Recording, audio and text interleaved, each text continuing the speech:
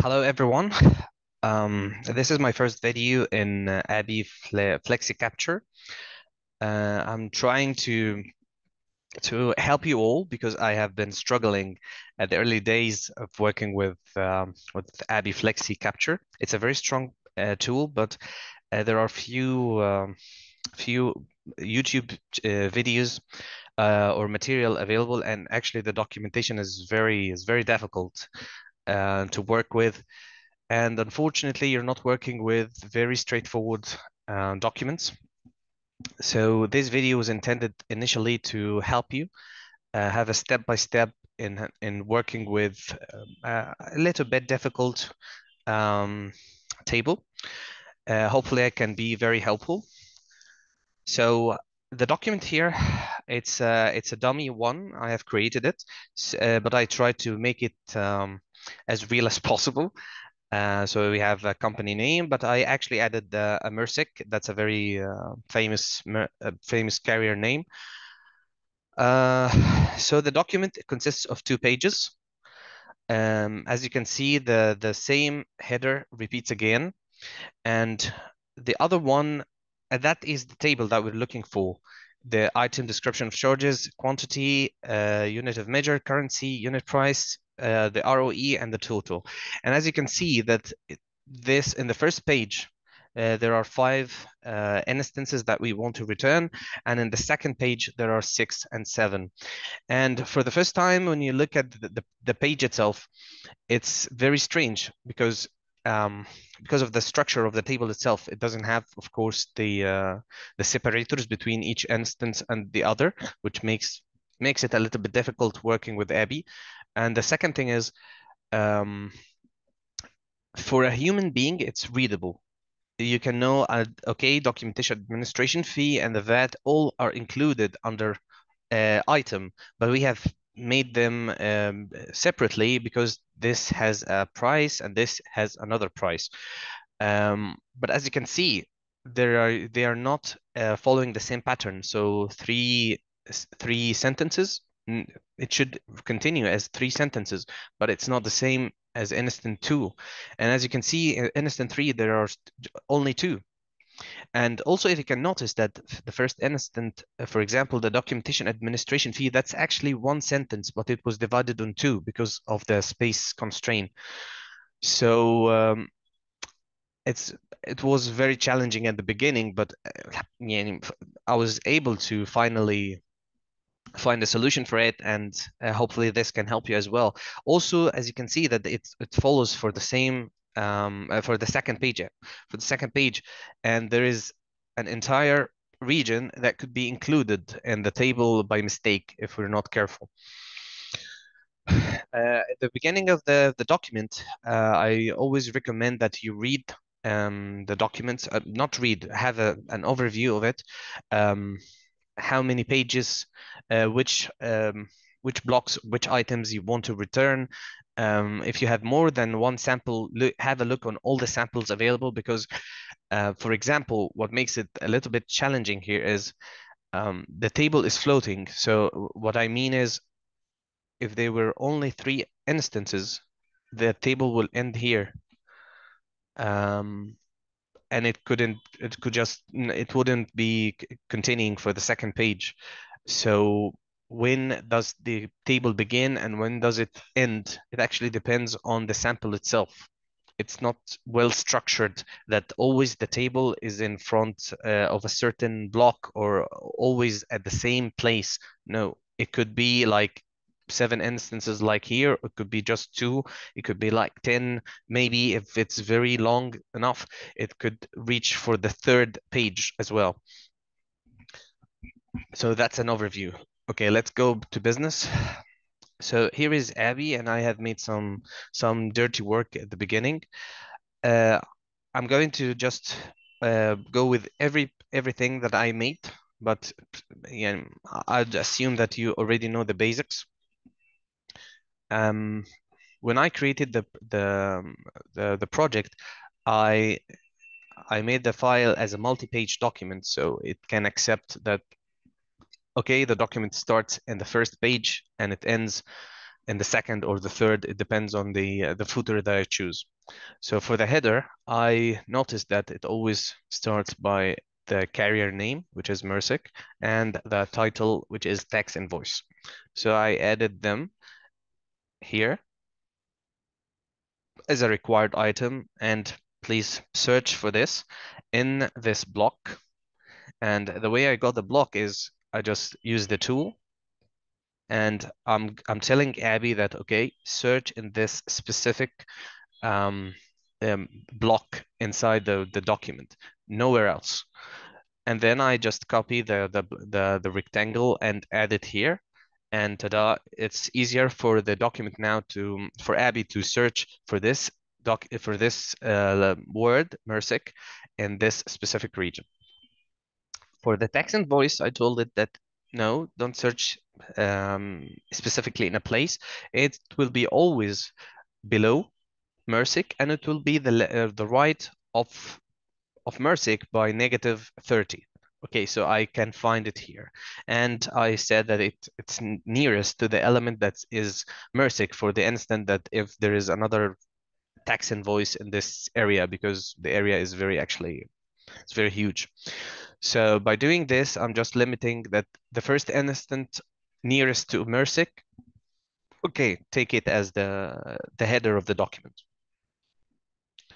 And as for the footer, I noticed that there is a company closure. And of course, the closure here is dummy, but I chose something that I am sure that it will be at the end of the document itself. So it's a text, it's a static text, company closure, and the region just below the header.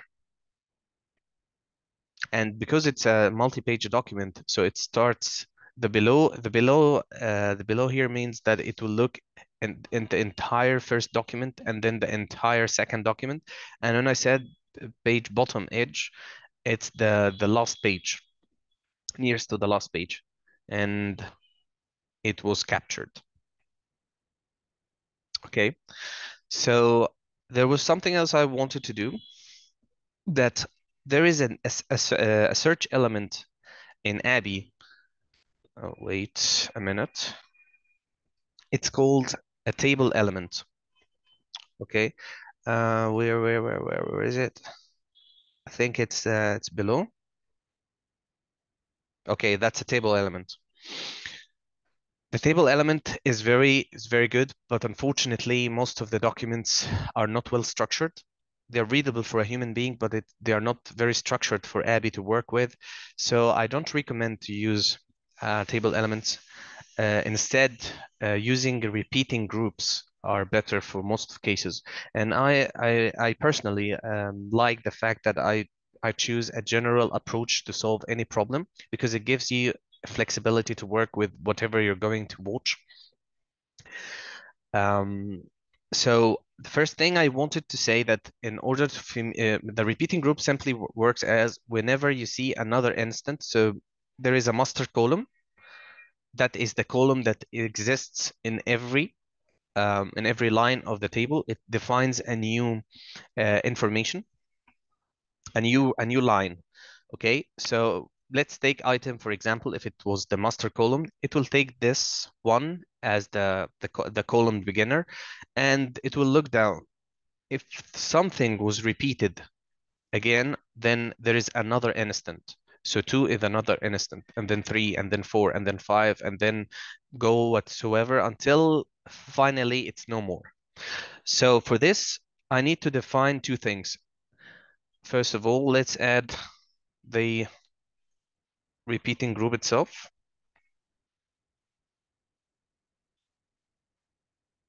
It's the last element. Repeating group, no, it's not required. It's optional. So in case if the table doesn't exist for whatever, the document doesn't crash or tells you that there is something wrong. No, it could the table could appear or could not appear. For me, I prefer to have more than than just one. Maybe let's 2 or 3. So for example, if I made something wrong, or if my hypothesis or if my constraints are not good enough, the tree of hypothesis will just show me that there is something wrong here. No, nothing we need here. Okay, the relations. Right now, I don't need anything. I'm just going to show you that what I need. In the repeating group itself, I just want to, that's how I approach the problem. I want to define the beginning of the table and the end of the table. So the header and the footer of the table. So I noticed that it's always below, the table starts below the header itself and always above that footer. So that's the constraint that I'm going to use.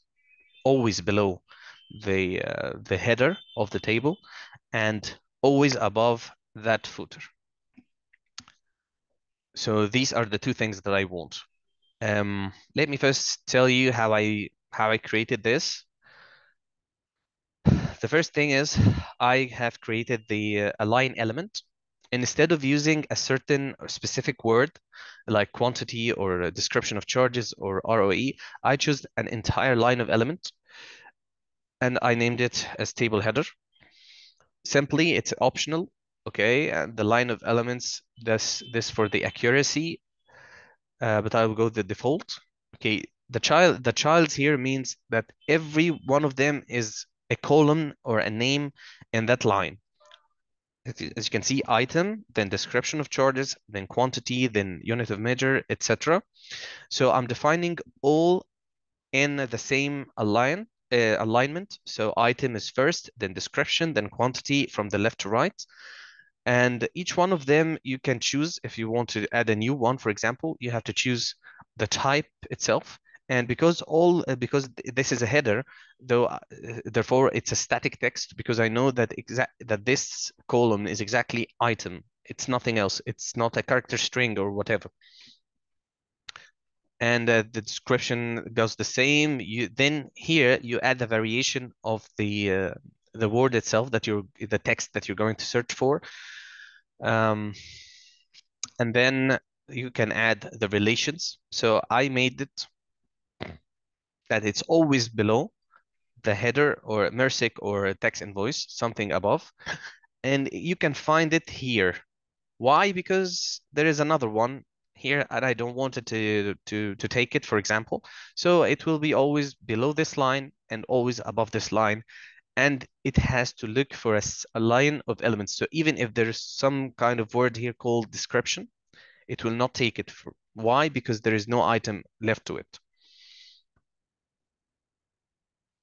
And then, okay, so now I have figured the first thing, that's the header of the table. Now for the tricky part, the table footer. So in order to do this, I have made a little twist. I made a search element here, a static text called VAT registration number.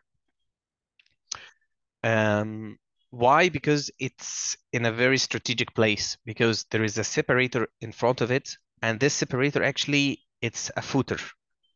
It depends on the page, and it happens it repeats in every page, and it's not part of the table itself. So I have created that footer separator, and it's very simple. It's a separator. It's a horizontal one. And the relation, it's above the VAT and the nearest to the VAT. So definitely it's that one. It can never be anything else. Even if this table ended here and the table footer was here, it will take this one because it's the closest or the nearest to VAT reg. So that's the first. The second one is I want to go to the second page. And also because I want to have to return the values in the table. I don't want this area to be any kind of hindrance. So I want to take them out of the equation. So I have to get another separator, which is this one. Okay. So I have defined another second logo, which is mersic, and simply it's below the VAT registration number. And it was above the closure in order to narrow down the space, okay? And it's nearest to the vat. So it got me the MRSIC. And then I have made something else, another separator, okay? And this separator always repeat with each page, the same as the footer of the page itself. So simply, it's a separator. It's optional. It's horizontal, and it's below the second logo, and it's nearest to the second logo. So definitely, it's the first one here. Um,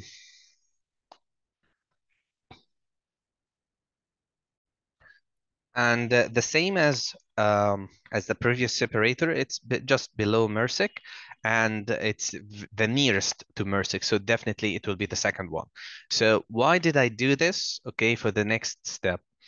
The next step simply is I'm going to make a region. That's another element that we can use. Just add a new element, and there is a region element. Okay. And in the region element, I have defined, I wanted to exclude, I named it excluded region, and simply it's below this separator and above this separator. And the -10, just to take into consideration that um, to not take the any separator, or if the quality of the pages is wrong, so it doesn't mistake some dots for a word or a letter. Okay, so this is this is the region that I will exclude it in the table. Okay, so now I needed another line of elements, and this is the second one if it was repeated. So it's optional, because if the table ends in the first page, this element will be not available. It will not return anything. So it has to be optional. And I said that this line will always be under the excluded region. Why? Because the excluded region ends in the second page, if any. Okay. Um, okay, so that is the other header. And I had to make another separator, because there is another separator, the one that exists here. But this time I wanted to separate it, and I will tell you why in a second. And then finally we got our the one that we're looking for, and that is the table footer. It's a separator. It's below the table header in the beginning of the table. Okay, why did I choose this one? Because the table footer could be existing in the first page, so I have to make a general approach. So it's definitely below the first header, and it could be like wherever it is, but you have to exclude the region. So any separator in this region, just exclude it, and the separator here for the second repetition for the header, excluded as well. And in that case, it will definitely return to me the table footer itself. So now I got the header, and the header for the table, and I got the footer for the table. So now let's go to business. The repeating group itself, as I said, it's optional, and the relation I will add simply that it is below the table header. Okay, and as you can see, no, below. It will always be below the header. Okay, and it will be above the separator that we create, the table footer. Okay, so if whenever in doubt, and actually let me do something. Let this be -10, -10. Why? Because sometimes the words coincide with the line itself, so it could be confusing for Abby. So I give myself some space. So whenever in doubt, you can just look, and that's perfect. We're now capturing the entire table. That's the upper and lower boundary for the table. And right now we're ready to insert our first column. Okay, the way we work with repeating groups, okay, we don't use static text anymore. We use character strings or paragraphs or another elements, but not the static text, because I don't know exactly what's going to be returned in the table itself. So let's use for when you have some kind of experience, I choose something and it suits me very well. I will choose the total to be my master column. And why is that? Because with every new instant, something is being defined. And if there is nothing to be defined, I will leave it empty. Just return empty space. So I will use the total, and it's required for it to be the master column. And let me actually constrain it. Set this column is only numbers, dots, and commas. The relation. Um, right now, I don't have to define the upper and lower boundary because it has already been defined in the repeating group itself. So now it's my duty to define the right and the left boundaries. And I will use the table header, this one. Okay, and that's okay, left. Negative 2000. No, 2500. Okay, that's good. Okay, and let's fix it to be the left always. That's the reference. And duplicate. Let's get the right of left. And then instead of negative, we will leave it. And this one, let it be 2000. No. Okay, 190. So exactly now I'm capturing the first column. Okay, it will never get outside this, and by default I have defined the upper and lower. Okay, and the nearest, I prefer to do the nearest for the arrangement. Okay, so I choose something I know for sure that it's in the top page. And now let's match and look at the instances. And that's what I was talking about. That no, it took, oh my God, I forgot that the repeating group itself, I needed to exclude the region. I didn't do that. That's what I was talking about, that this region is going to interfere and it will get me some undesirable results. So now I have excluded it. And actually, I should have excluded something else. The line of elements and the separator as well. So now let's work our magic. And if we look now, we have got the 9 instances here, and then 10, 11, 12, 13. So the 13 instances available.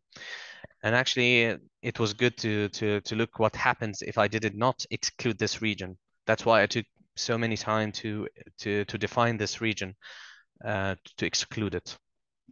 Okay, that's our master column. Okay, the master column itself, it means that it has to exist so that Abby can work its way inside the table. If Abby couldn't find a record inside this column, this particular and required column, it will not return anything.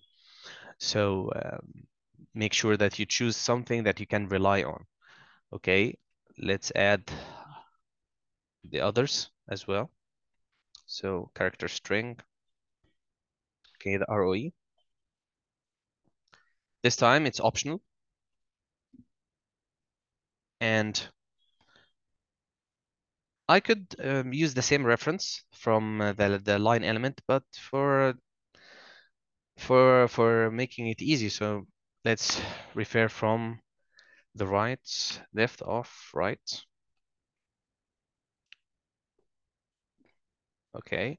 And using like 300 or 300. Okay, that's good. And then duplicate. And then this time we need the right of left. Negative. Let's say 800. No, that's too much. 600. Okay, 555. Okay, that's good. And I prefer to use also the nearest. So I will use it again. And then let's find out. Okay, it was returned. But there was something I have missed. In these instances, they were 13. But now for each two, for these two only coincide in front of one. So I had to do something before that. And that was one of the tricks that I tried. It's a workaround. Okay, so I have defined a wide gap. Okay, this wide gap, it will be below every instant that it finds in the master column, and it will definitely be above the next instant. So as you can see, this is the wide gap. Okay, so I'll tell Abby to look for every instant that it's below the above of the instant, of the current instant, and above the below or the bottom of the white gap. So it will only look at this region. It found something, yes, it found the one, but after this instant, it will find nothing. It will just find this empty space, so it will return it like nothing. So to do that, the white gap, I have to define its height. I need it to be very small because the space here it's very tiny. So I have to decrease it. And the relation will be very simple. I will add refer to the total. Okay. It will be below it. And nearest to again tax invoice. Okay, and let me just drag it above. And let me run again. But this time I have to define a few other things. I defined the right and the left. But now I have to define the above, the lower and the above boundaries. Okay, so I will add this, the total. That the instant that I'm looking for is always below, sorry, below the top. And I'll give myself like -5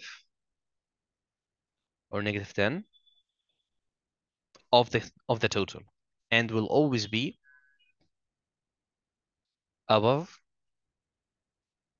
the bottom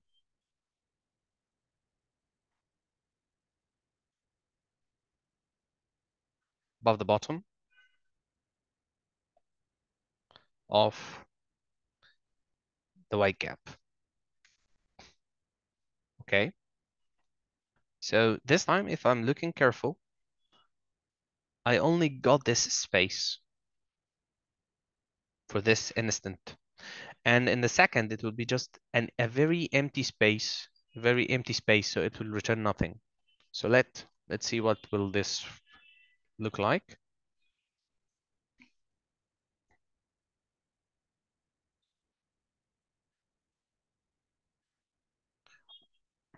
Okay, so I forgot something, the white gap itself. I should have included it. The total, left 0, left of right. Okay, and right of left.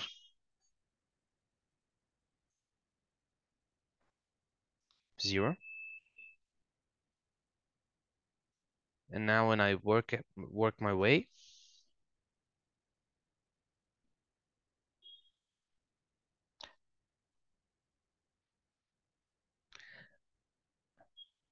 And as you can see, I have got some of the answer, but not all.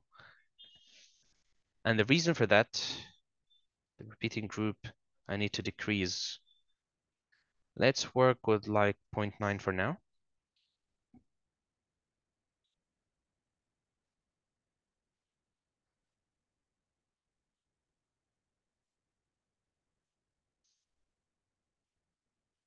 And look again. Okay, so now I have made. What happened here is because Abby is missing some items, it's not sure the quality of the tree hypothesis becomes lower, and since it gets lower, look, the chain quality is 93. So actually, I need to decrease the repeating group again, maybe zero point 0.8 or something. It's the cost of getting exactly the numbers that I'm looking for. So exactly 13 instances. It will be, and as you can see, the 12 is in front of the 12. I will get what I want, but anything else, it will be just like empty. Nothing will take place. Okay. So let's continue. So it's a character string. It's the unit price. Price. Okay. And I have to repeat the same. So it's the total, but it will be, let's refer to the right, because all they are aligned on the right, so it's easier to take a reference. Let's say 500, more 600. Okay, that's one duplicate.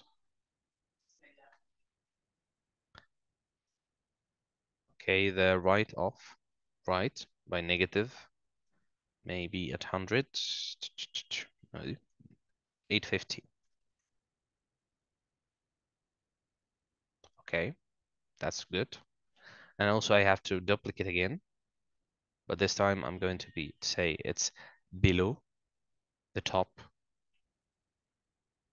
by just -5.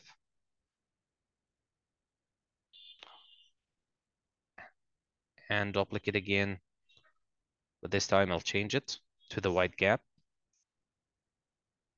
above the, the bottom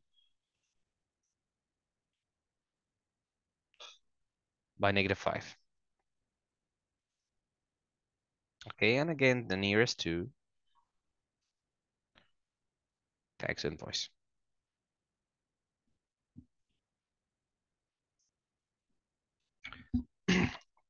Okay, so now that I have finished all the columns except for the description itself, this is another reason why what I have done has created. Okay, so let's now say that I want to have this description. It will be the same, but this time it will be a paragraph instead of a character string. Paragraph element. Okay, let's say description, optional, and relations. As well as them, I referred all of them to total, so that if there is something wrong that happened, the entire table will crash, but I will have fewer places to look for the problem itself. Okay, so left of right, and it's negative 1,800. Oh, that's left. Okay. Now we need the right. Okay. Not the currency. I said total. Current instant. Okay. Okay. Negative. No, that I need to 2000. 2000. 2100. No. 0, 7, for example. Okay, that's good. Okay. So it's always the right. Duplicate. The left.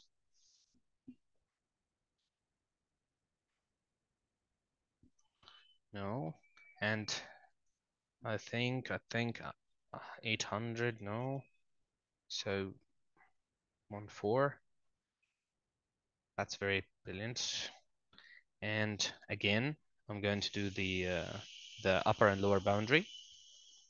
So the total. So it's always below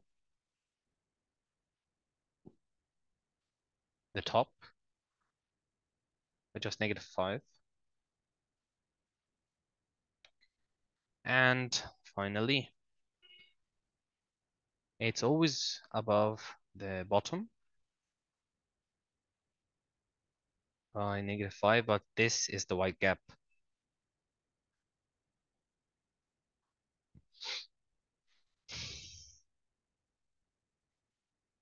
Okay, the white gap. Let's save it. Nearest again. Why do I choose nearest for the arrangement? So I can get instant 1, then 2, then 3, then 4, then 5, because Abby tends to make things random. So I can get the first instance, and then the third, and then the sixth. So I just wanted to repeat to look through the table from the top to the bottom as we regular human beings do. So we're looking for the white gap. No, no, no. We're looking for the title of the page, and that is the tax invoice. Okay.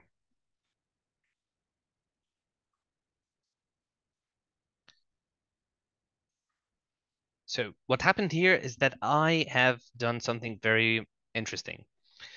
Not that, just get me this here, that the first, as I said in the early the video, that the description of the first instance documentation administration fee, it was actually a same sentence because it has just one value for the total. So it was brought as a single instant. Why? Because of the use of the white gap. And the second line, it was instant number 2. So what happened here is when I get the output of this when I get the output of this document, I'll get an Excel file with um, um, I will do some manipulation because one will have a single instant empty, so I have to merge, or just I just leave it as there it is, and by doing what I did here in this video, I was able to return the entire table, excluding all of the unnecessary items, and as well, I was able to get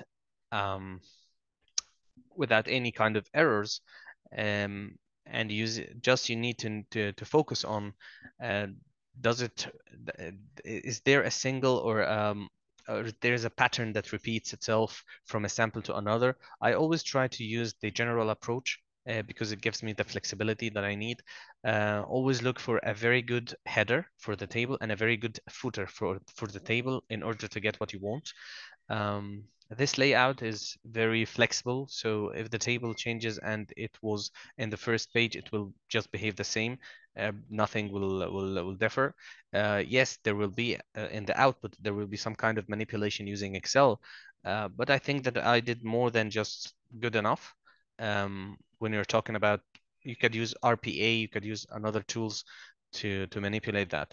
So hopefully that this video was, I know it was a little boring, but I hope it was very insightful for you. And don't forget to like the video if you liked it. And don't forget to subscribe and share it. And thank you very much.